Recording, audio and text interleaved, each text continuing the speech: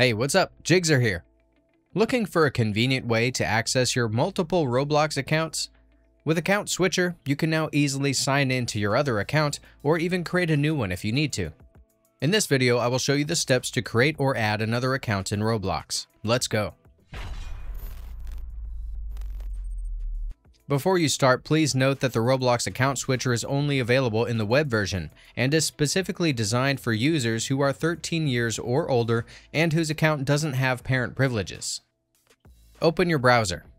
Go to roblox.com and sign in with your primary account. When the Roblox homepage loads, go to Settings in the upper right corner of the dashboard. Choose the Switch Accounts menu and click Add Account. If you're just trying to add an existing account, you can either enter your username and password manually, sign in faster using a one-time code sent to your registered email, or select Use another device to quickly scan the QR code, usually with Roblox Mobile that is already logged into your account. On the other hand, if you want to create a new Roblox account, click on the Create a New Account hyperlink instead. Fill in the required information such as your date of birth, username, and password. Finally, click the Sign Up button to confirm. Once your new account is ready, you can go back to the Account Switcher in your main dashboard and easily switch between your added accounts.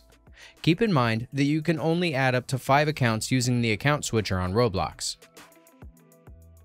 Okay, if I've been able to help you, I'd appreciate a thumbs up and a subscription. If something didn't work out and you're stuck, check the comments. Maybe someone has solved the problem. Otherwise, I can try and help you further.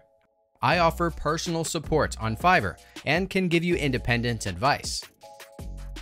I also offer many other services. Feel free to check them out. You'll find the link in the video description. Until next time, bye.